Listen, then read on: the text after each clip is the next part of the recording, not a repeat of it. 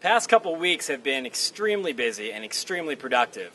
We've been really getting down to business, and as you can see behind me, we have the vigas up for the roof, and the roof will be completely done in about 3 to 4 days from now. So I'm going to take you around and show you pretty much everything that we've done since the footings and the bond beam leading up to getting the vigas up on the roof. What we're looking at here is the rebar sticking out of the interior greenhouse wall footing.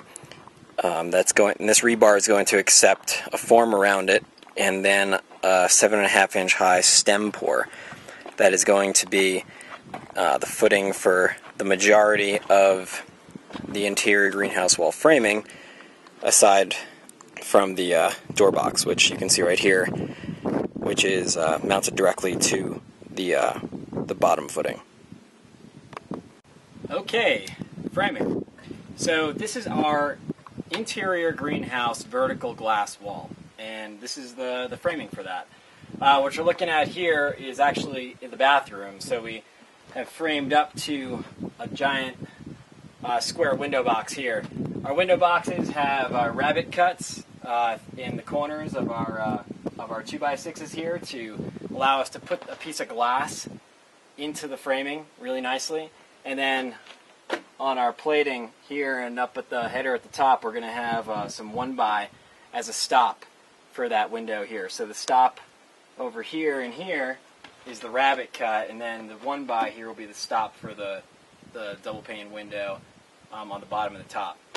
So it's pretty standard framing. I mean, it's actually completely standard framing. It's done all with 2x6, and our window boxes right here, and our door box, and 2 more window boxes on the end. They're actually all prefabricated. We frame those off to the side. We get them perfectly square, which is extremely important because obviously your doors and your windows have to fit in a perfectly square box, or else they're not going to sit right. So we do those out over there, and then we bring them over here, lay them in, and then we brace them. So we got form stakes in the back over inside the living area with these 2x4s bracing them. So we get them plumb with a level. With a 4-foot level, we get them plumb this way and plumb this way, and then we brace them like that to hold them in place.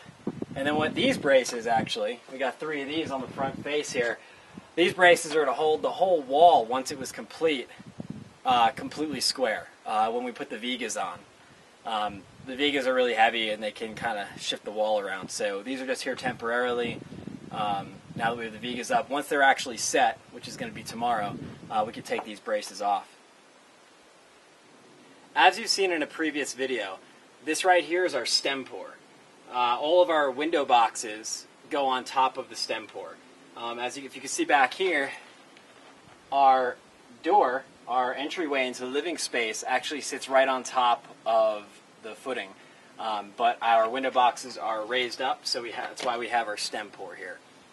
So on top of that, we have our Trex plating. Now, we use Trex because it never rots. It does have a higher carbon footprint than even pressure-treated wood. There's plastic in there, but the fact that it never rots over the long term will actually kind of gives it a lower carbon footprint than even regular wood, because it never has to be ripped out, it never has to be replaced. It's going to be there for hundreds of years even. So as you can see here, we've had to shim up our window boxes a little bit. You'll see when I talk about the framing, the shimming is necessary because you need the top of your framing to all be completely level. And you know, honestly, I poured this stem little wall here myself, and it was really rushed. I mixed all the concrete and ran it over, so I really didn't have the time to make it absolutely perfect. What you're looking at now is our load beam. That is constructed of 5 2x8s laminated together. They are glued together with liquid nails or a similar construction adhesive, and they're also screwed and nailed together. And once that glue sets, that is just one solid load-bearing beam. It's actually stronger than getting a solid timber beam. The reason for that is because a solid timber beam will have weaknesses in its grain, and over time, those weak areas, they could possibly sag. But a beam that's constructed of these 16-foot long 2x10s laminated together, the grain is going every which direction. So and you have overlapping joints and you have overlapping grain, so that makes that beam incredibly strong, much stronger than a solid timber beam.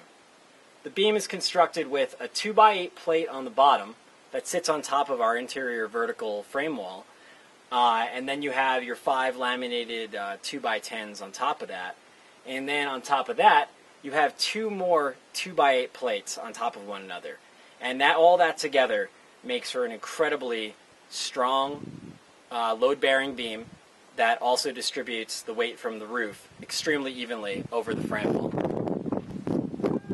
Stay tuned for our next video when we describe the construction of the roof.